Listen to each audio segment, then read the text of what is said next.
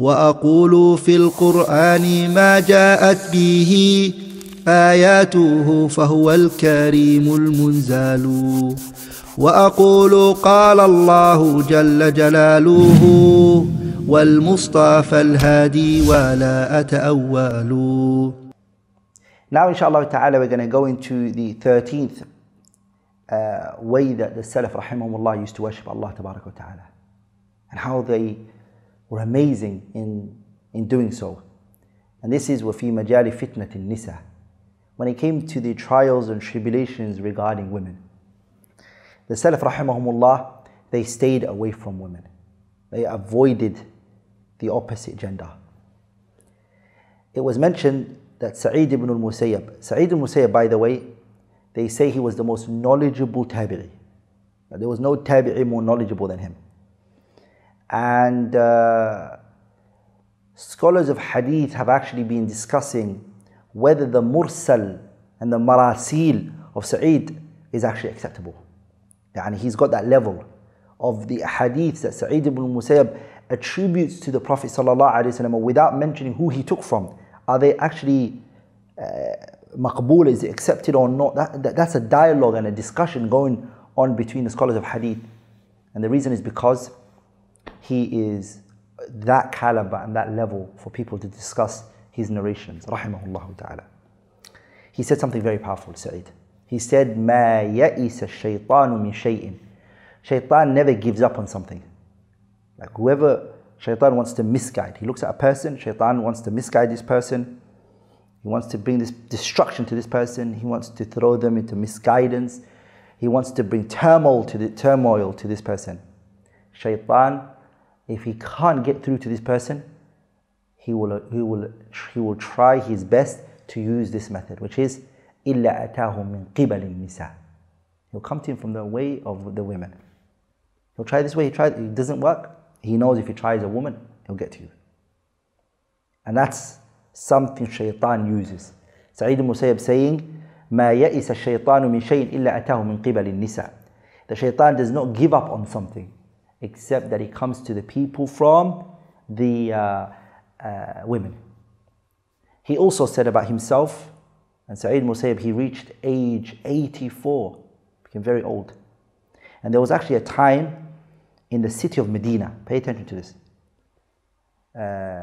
city of Medina, no one would give fatwa except Sa'id al-Musayyab. He reached that level. And we know Medina was where the Prophet died. And this is the time of the Tabi'een. Ponder on this. No one can give fatwa. Everyone's going to Sa'id. And he reached that level, rahimahullah rahmatan wasi'ah. He reached the age of 84. He said, after reaching that age, and he didn't just reach that age, he was 84, وَقَدْ ذَهَبَتْ إِحْدَى عَيْنَيْهِ, one of his eyes was gone, وَهُوَ يَعْشُو بِالْأُخْرَى, and he couldn't walk properly. He said to his students one day, قال لبعض أصحابه, he said to some of his students, مَا مِنْ شَيْءٍ أَخْوَفُ عِنْدِي مِنَ النِّسَى. There is nothing I fear the most than women. 84 years of age. One eye is missing. He's very fragile. مع ذلك, he's saying to his students, there is nothing I fear more than women. ما من شيء أخوف عندي من النساء. There is nothing more fearful to me than women. So this is what they were. And I want to stress on this point greatly at this particular time that many people are isolated in their houses and they are at home. A lot of the times people forget the concept of segregation and staying away from one another. A lot of the times people, they get too close, they do things which later reach a very bad road. It comes to a very bad road, or it becomes a very bad result. لذلك Ibn al-Qayyim wrote a kitab called طرق الحكمية في السياسة الشرعية, where he talks about Islamic politics. What does Islamic politics mean? And what's very fascinating in that book is that Ibn al-Qayyim mentioned one of the reasons why pandemics happen. Yani he said that, rahimahullah. One of the reasons that bring viruses, one of the reasons that bring calamities, he says, and the fall of governments and systems is free mixing. It's free mixing. And if I was to remember to bring it, I would have read it on you all right now. على كل حال, go to the kitab طرق الحكومية في السياسة الشرعية by Ibn al-Qayyim, and you'll see that which I said there. He mentions that. He says that countries and systems and governments fall, and pandemics, plagues, he mentions, illnesses and viruses, they spread because of free mixing. So I really want us to, inshallah ta'ala, know and understand that we want Allah to lift this virus from us, the coronavirus. And it's not the right time for us to fall into muharramat and things that Allah ta'ala prohibited. ولذلك, the statement of Ibn al-Qayyim is actually taken from a hadith of the Prophet ﷺ. The Prophet ﷺ said to the Sahaba, يا معشر المهاجرين خمس خصال إذا ابتليتم بهن وأعوذ بالله أن تدركوهن. Muhajirin, the Prophet said, 5 things if you are tested with, and I seek refuge in Allah from these 5. لم تظهر الفاحشة في قوم. Zina does not spread in a people. And going against Allah Ta'ala's religion by free mixing and being with the opposite gender and doing haram with them. لم تظهر الفاحشة في قوم قط. There is not a people that fahisha, sinning and crimes does not become prevalent amongst them, except that Allah brings what? الطاعون والأوجاع والأمراض التي لم تكن في أسلافهم الذين مضوا. Illnesses, plagues, viruses that were not present in the previous nations. The Prophet said that, alayhi salatu wasalam. Hadith ibn Umar, which is narrated in Sunan al-Tirmidhi. So, women is something we need to abstain from, the opposite gender. And the women have to be careful from them as well and not get too close to them. And now that a lot of the family members might be in the same house, there might be an odd cousin over here, there might be a family friend who's here, who's staying in the house because he cannot leave the country, and etc. Remember this. Fitnatun nisa. Number 14, inshallah ta'ala, is majalu birril walidain. Being obedient towards your parents. And how the Salaf were when it came to this ibadah. How they enjoyed it. Obedient towards your parents. Muhammad ibn Sirin, he said, it was said about him, كان محمد ibn Sirin إذا كلم أمه. That Muhammad ibn Sirin, he was also a tabi'i. It was said about him, إذا كلم أمه. If he spoke to his mother, لا يكلمها بلسانه كله. He wouldn't use his entire tongue. يعني he would watch what he would say. He would think about his words. He would choose his words. He would protect his tongue from what comes out of it. إجلالا لها. And he would do all of that in honor and veneration of his mother. Rather, بعض السلف, some of the Salaf, they considered حد البصر إلى الوالدين العقوق. They considered looking at your parents like that, just focusing on them and looking at them and gazing at them, they consider that to be what? Disobedience. Okay? Looking at your mother, looking at your father. They believed, look down. Don't look at your parents. Abdullah ibn Umar radiyallahu ta'ala anhuma, he saw a man, رَأَى رَجُلًا يَطُوفُ بِأُمِّهِ. A man that was doing tawaf around the Kaaba with his mother. وَقَدْ حَمَلَهَا, and he carried her عَلَى عَاتِقِهِ, he carried her on his shoulders. فَقَالَ, the man said to Ibn Umar, he's looking at Ibn Umar, he's got his mother with him, he said, أَتَرَانِي جَزَيْتُهَا. Have I fulfilled her rights? Have I done what was upon me? Have I fulfilled my mother's obedience? Have I done what was upon me? قال, he said to him in response, he said, لا.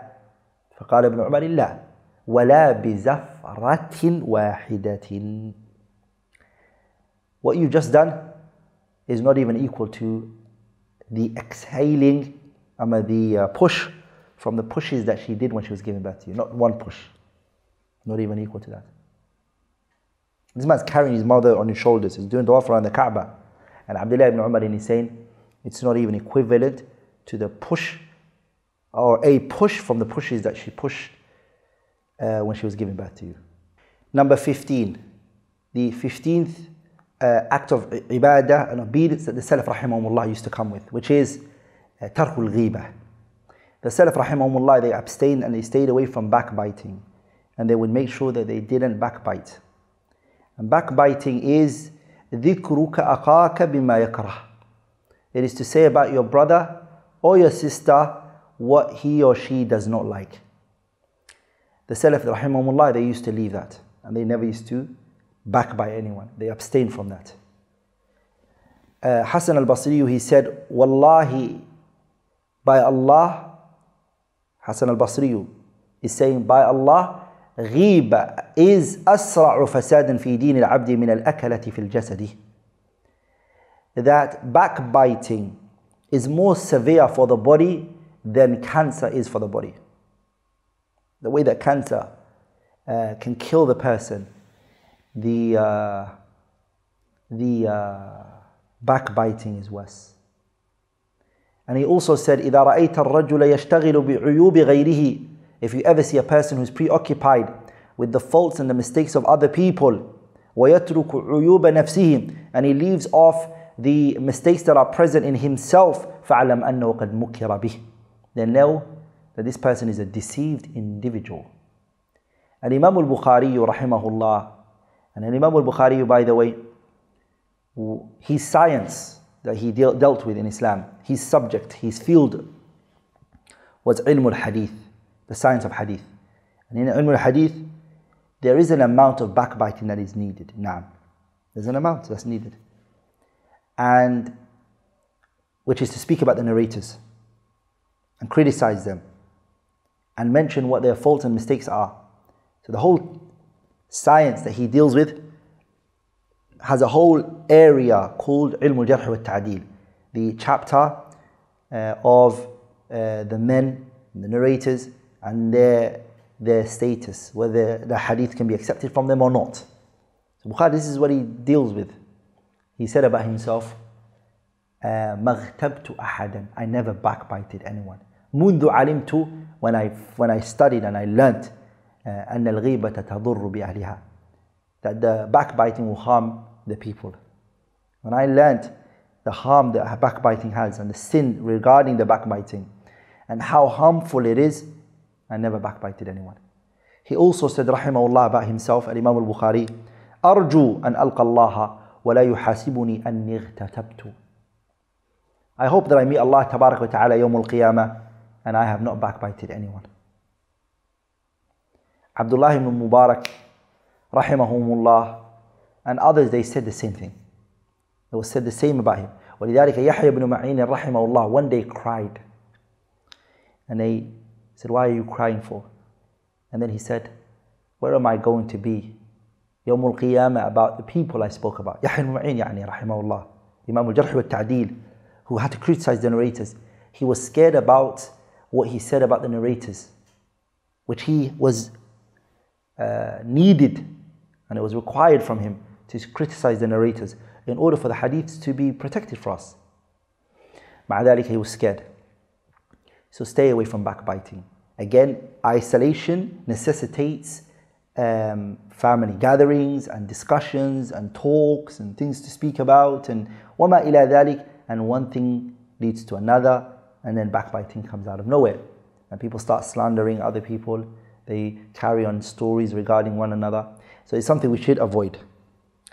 Now inshallah ta'ala, I'm going to move on to the 16th bi'idhnillah al-kareem act of obedience, act of worship that the Salaf rahimahumullah used to do, which is al-bu'du anil mutashabih, to abstain from doubtful things, yani things which are unclear to you. Abdullah ibn Mubarak, he said, لأن أرد درهما من شبهة أحب إلي من أن أتصدق ب600 ألف. Abdullah ibn Mubarak, he said, for me to reject a dirham, and this dirham, there's shak in it. For me to reject one dirham that I have a doubt where it came from is more beloved to me than to give sadaqah of what? 600,000 dinar. 600,000 dinar of money, for me to give that out. I what's more beloved to me is to reject 1 dinar, 1 dirham of doubt. This is very powerful. This is an extremely powerful point, which is to withhold from the evil takes precedence, then what? Thinking about good, bringing good. Yani, for me to protect myself from the haram takes precedence of me thinking about doing good and bringing about good by giving sadaqah. And I want to mention something here. Abdullah ibn Mubarak, who is his father? Abdullah ibn Mubarak, who is his father? His father, Abdullah ibn Mubarak, is Al-Mubarak ibn Warraq al-Hanbali. That's his father's name. And it was said about his father, Abdullah ibn Mubarak's father, he was a slave for a master. He had a master and he was a slave. His father one day was, the master requested from Al-Mubarak, the father of Abdullah. He requested from him to go get from the garden a juicy fruit. So go to the garden and bring from there a juicy fruit. So Al-Mubarak went in, and when he went, he brought a fruit. He gave it to the master, and the master bit the fruit. And then he said to him, "Did I not tell you to get me a juicy fruit? A tasty fruit? What you got me isn't." Mubarak responded quickly and fast. And he said to him, "I've been working in your garden for that long. I've never ever eaten anything in the garden, so I wouldn't know how it tastes." He was taken back. How is that possible? Fruits fall off trees. You don't ever pick it up and eat it? No, never. It's not mine to eat. From that day, Al-Mubarak became someone special to the master. And the master married his daughter off to him. And from there came Abdullah ibn Mubarak. Halal, what he ate. And so his son became Abdullah ibn Mubarak. Abdullah ibn Mubarak was said he was so rich that he used to come to the city and the town and he would say to the people, "All of you guys, your hajj is upon me this year." And it was said that he was so wealthy and so rich, one year he would do hajj and one year he would go to the jihad. Money. Rahimahullah ta'ala. So he used to say, for me to reject 1 dirham, which I have a doubt about, is more beloved to me than thinking about giving in sadaqah 600,000 dinar, I hope is what he meant by it. And if not, then maybe dirham. The 18th, inshallah, the 17th point is ما يتعلق بالتعليم والفتيا, regarding teaching and giving fatwa. The Salaf rahimahumullah, they were very, very cautious of what they taught. They didn't just jump on teaching. They were very cautious in teaching. They were also considerate of their own ability. They knew what they were like. They knew their own ability, what they understood, what they didn't. So if they didn't know something, they would say, "I don't know." And if they knew they were not fit for something, they wouldn't take it on. Al-Imam Malik rahimahullah, look what he said. مَا يَنْبَغِي لِلرَّجُلِ. Al-Imam Malik said, it is not permissible for a man أن يرى نفسه أهلا لشيء حتى يسأل من هو أعلم منه. It is not permissible for a person to see himself as something, to see himself as fit to give fatwa or to teach, unless he asks those who are more knowledgeable than him. Unless he asks the ulama and the people of knowledge, "Can I teach? Am I fit to teach? Am I fit to go through this?" Unless he does that, he shouldn't teach.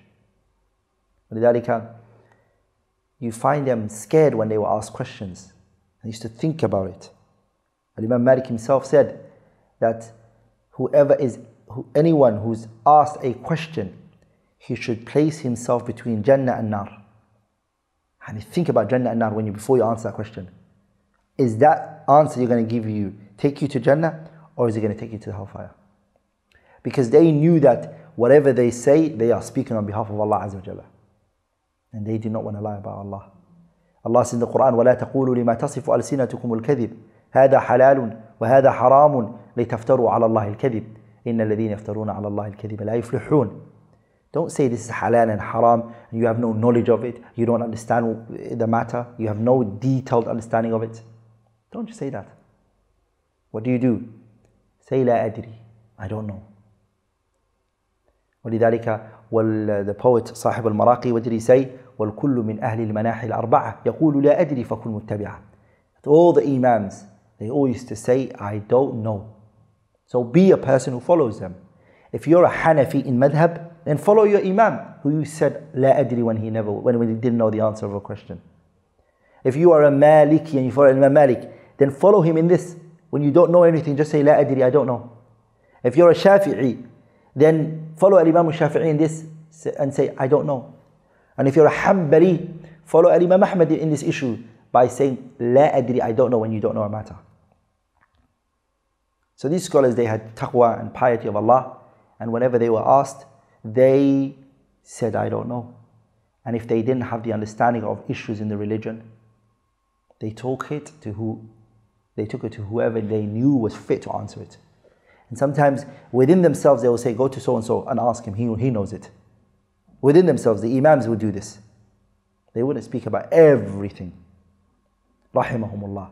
وَلَيْسَ فِي فَتْوَاهُ مُفْتٍ مُتَّبَعٍ مَا لَمْ يُضِفْ لِلْعِلْمِ وَالدِّينِ الْوَرَعِ. And a person who's given a fatwa and wants to speak on behalf of Allah subhanahu wa ta'ala, he has to have knowledge and piety. He has to be a person who fears Allah qalban wa qaliban, externally and internally. And he also has to be a person who has knowledge of these issues that he's speaking about.